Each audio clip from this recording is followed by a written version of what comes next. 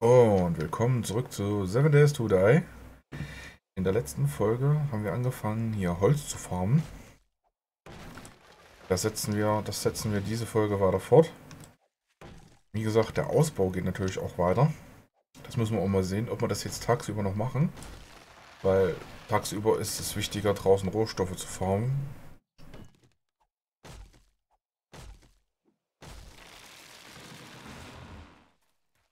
Was wir in der Nacht ja leider nicht machen können.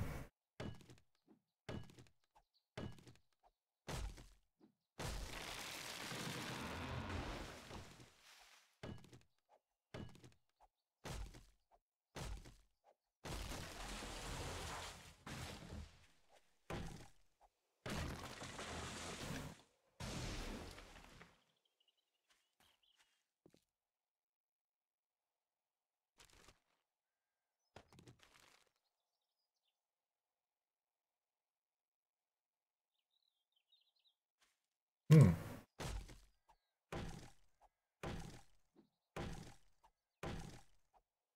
Ich habe gedacht, ich habe einen Zombie gehört, aber doch nicht so. Hm.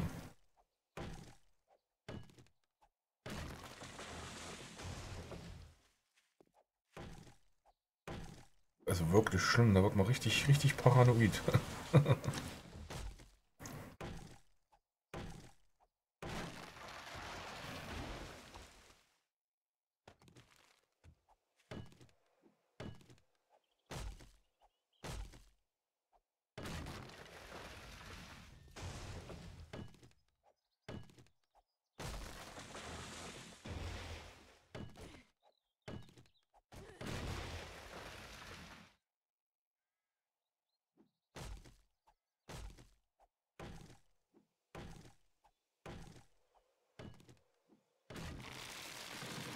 So,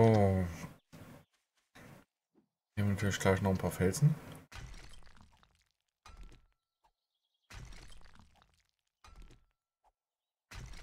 Die nehmen wir natürlich auch mit. Ich hoffe ja mal, dass wenn wir zurückkommen, die eine Schmiede endlich fertig ist, dass wir die auseinandernehmen können und mit runternehmen können.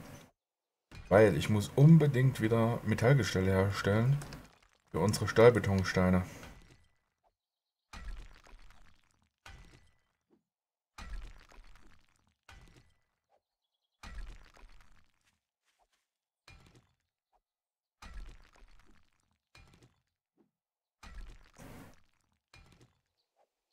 Ich weiß jetzt natürlich auch noch nicht,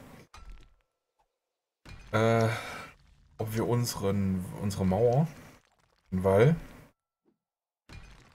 ähm, zu dieser Horde schon upgraden auf Beton oder ob wir damit noch warten, weil ich weiß jetzt nicht, was besser ist. Ich habe es noch nicht durchgerechnet. Das Aufwerten oder abreißen und gleich die Stahlrahmen hinstellen und gleich den Beton draus machen. Weil das Aufwerten kostet nämlich noch mal einiges an Metall.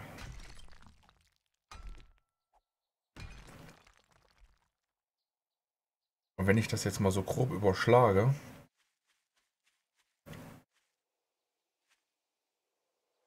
wäre es vermutlich billiger. Nicht kaputt machen. Wäre es vermutlich billiger,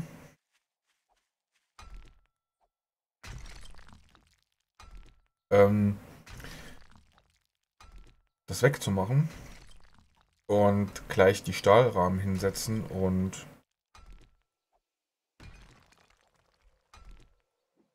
den Stahlbeton draus zu machen. Ne?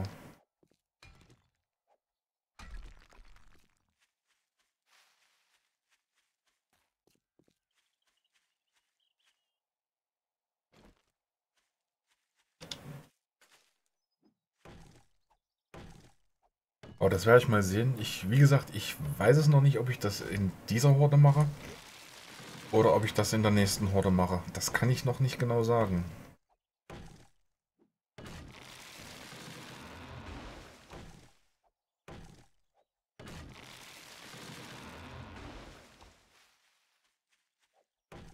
Ich müsste mir erst anschauen, wie viel Zeit wir dazu brauchen und was für Material wir brauchen, das dann alles da ist, weil ich möchte, ohne Mauer möchte ich definitiv nicht meine Base da stehen lassen.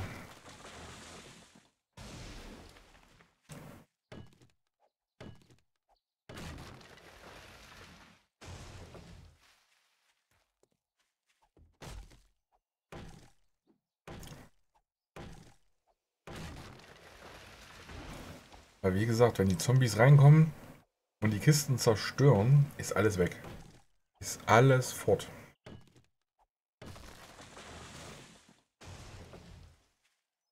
Es sind wohl noch Zombies rum vom letzten Mal, wo ich hier lang bin wahrscheinlich.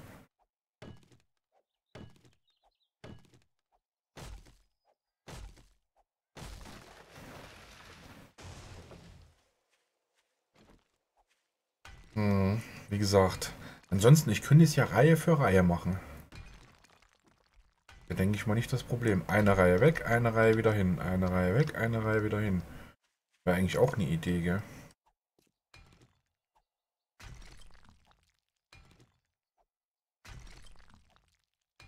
Aber da möchte ich erst unten mit meinem Bunker fertig sein. Vor allen Dingen, es müssten langsam mal Türen rein, gell?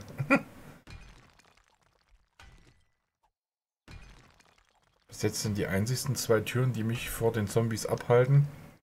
Oben die beiden. Einmal die Tür in der Mauer und einmal die Tür vom Gebäude.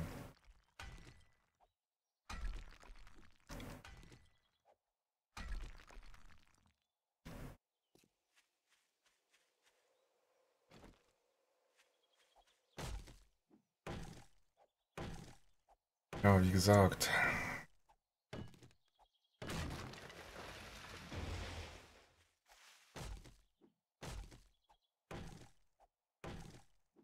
Aber das klingt natürlich nach einem sehr guten Plan. Wir machen eine Reihe von oben nach unten weg. Und machen dann gleich wieder eine neue hin, weil die Mauer ist ja nur 4 oder 5 hoch. Hm.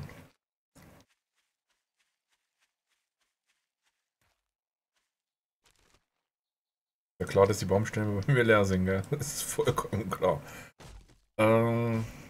Ja, wie gesagt, das ist wahrscheinlich der beste Plan. Bei der Ecke müsste ich es halt so machen, dass ich 3 Reihen mit einmal wegnehme.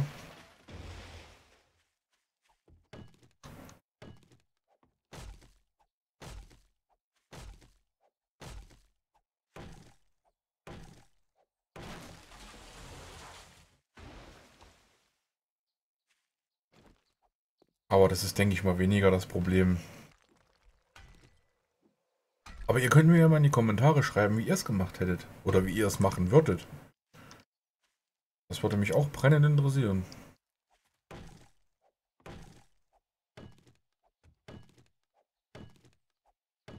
Hinten läuft Nase übers Wasser. Hinten links.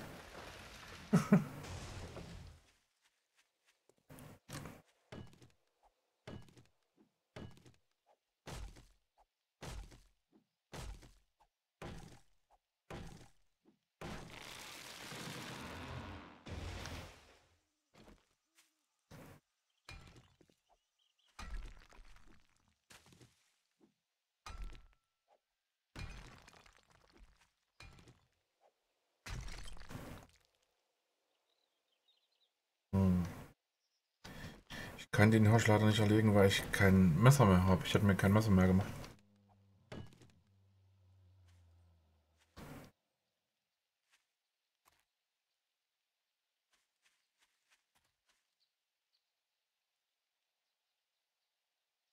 Wo ist er? Ich habe noch gehört.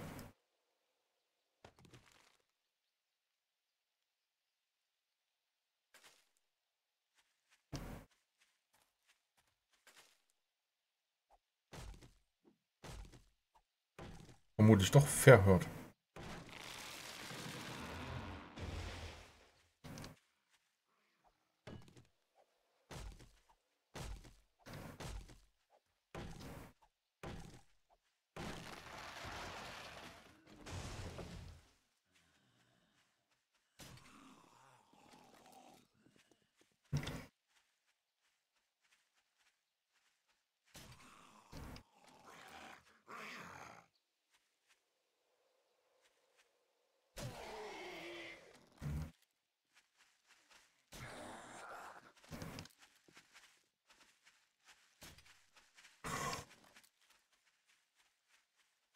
Ja, man sollte eben auch treffen, gell?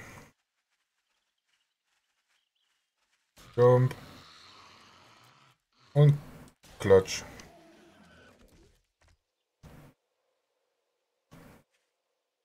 Waren nur die zwei, ja, waren nur die zwei. Sehr gut. Eine 131er Hose. Und was hast du für mich? Du hast nichts, ist klar. Mhm. Ja, also wie gesagt, bei mir rattert im Moment das immer noch im Kopf durch, wie ich das umsetzen werde.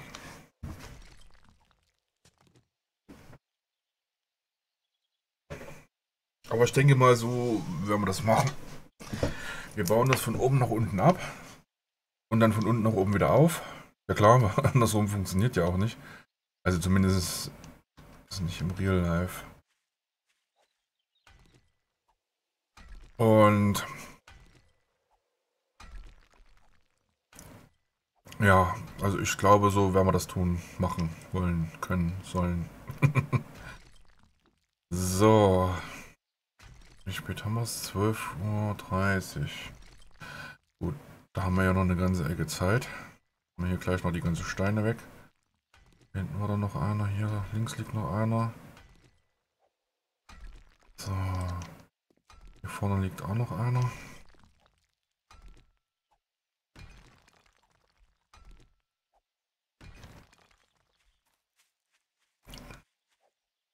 Ja, wie gesagt, ich hoffe, dann ist unsere Schmiede fertig.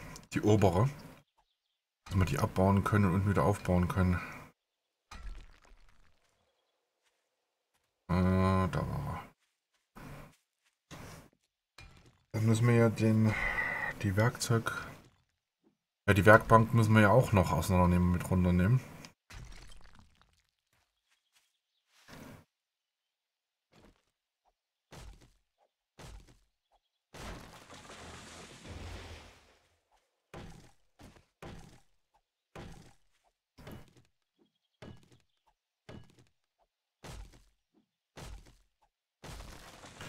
So, was haben wir denn eigentlich jetzt schon alles in Rohstoffen? Naja, Holz haben wir eine ganze Ladung. Mhm. Jetzt können wir aber noch ein bisschen. Und dann gehen wir erstmal zurück. Dann schauen wir erstmal, ob unsere Schmiede leer ist. Und ob wir die runterräumen können.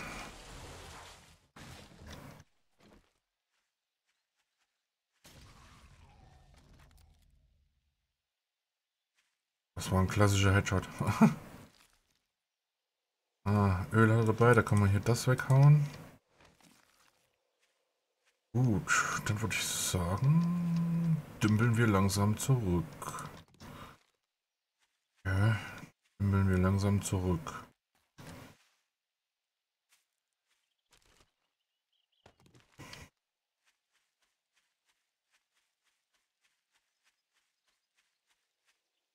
Ja, kann man später nochmal her das wegmachen. Ja, wir haben jetzt nicht mehr viel Platz, das ist das Problem. Aber ich habe schon da hinten unser Haus leuchten sehen. Das hat schon geleuchtet wie so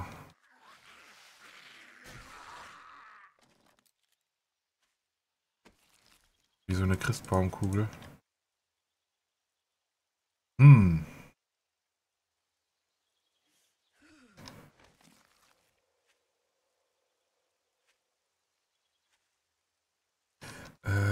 Ich konnte das hier zerlegen. Dann haben wir wieder ein bisschen Platz.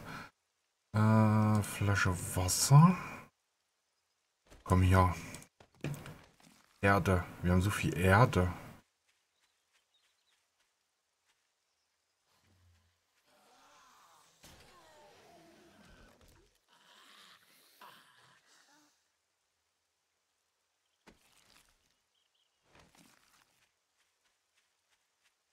Wir haben so viel Erde hier überall. Da braucht man die zwei Erde nicht. Da sind die Schmerztabletten schon wichtiger.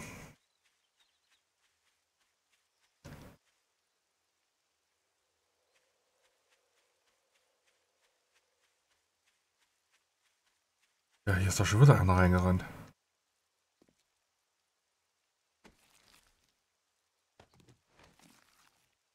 Gibt's nicht. Die haben auch hier schon wieder eins kaputt gemacht. bist ja nur am Reparieren. Kann ja wohl nicht wahr sein. Laufen wir gleich mal eine Runde.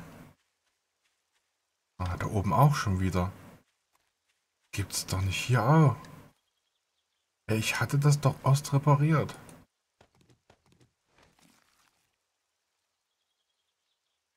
Na komm.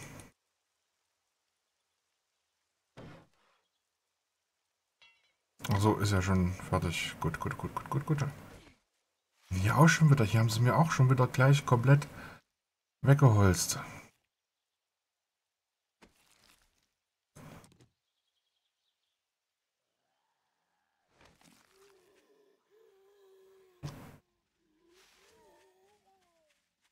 Ich meine, haben die Langeweile oder was? Oder?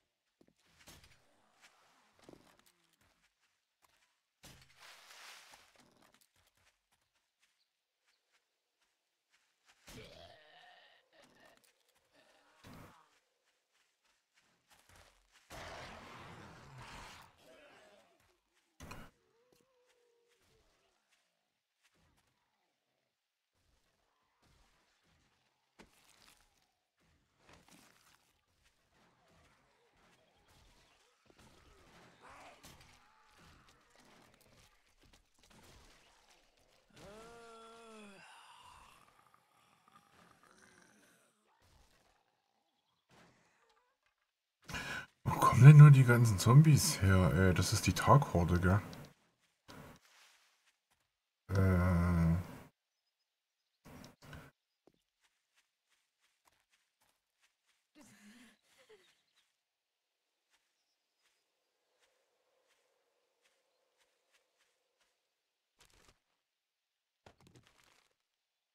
Wo? Ja. Nix. Ja, hier.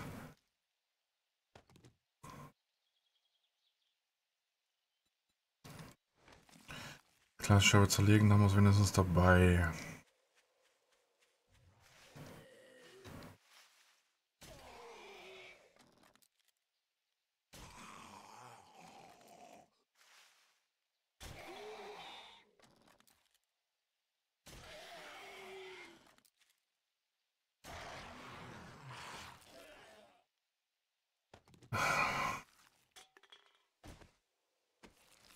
Ach, leer.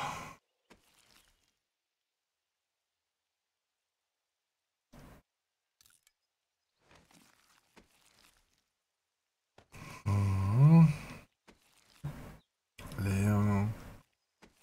Ja. Aha. Gut, nichtsdestotrotz, ich sehe es schon, die Folge ist vorbei. Ich bedanke mich bei euch fürs Zuschauen. Ist natürlich ein bisschen turbulent jetzt alles gewesen hier. Wie gesagt, ich bedanke mich bei euch fürs Zuschauen. Wir sehen uns in der nächsten Folge wieder. In der nächsten Folge müssen wir natürlich wieder hier reparieren. Es ist natürlich schon wieder etliches kaputt gegangen. Ja, schauen wir mal. Alles klar, ich bedanke mich bei euch. Wünsche euch was. Macht euch nicht so viel Stress. Wir sehen uns. Macht's gut. Tschüss.